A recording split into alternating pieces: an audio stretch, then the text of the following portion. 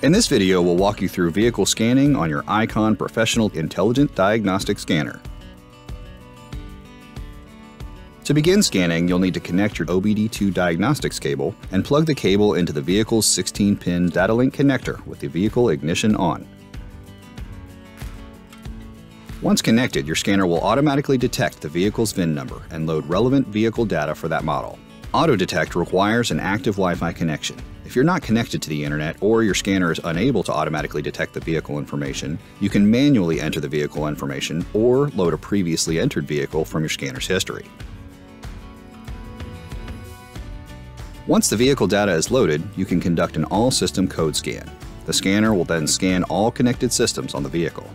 On the results screen, you will see a list of the modules with trouble codes, modules without trouble codes, and emissions information. For trouble codes, tap the drop-down on the right to see detailed information.